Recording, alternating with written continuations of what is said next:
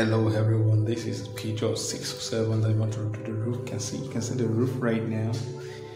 Yeah, the roof is falling. Then we want to do it. Then kindly subscribe, like and share this video. And now we will remove the roof from the panel. Now you can see the whole curtain has fallen off here. We are removing the leftover, the residual from the cloth. You can see I'm using the same cloth.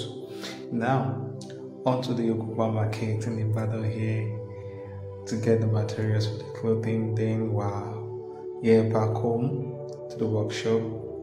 We're using the scissors, the gum, and the clothing material that we cut.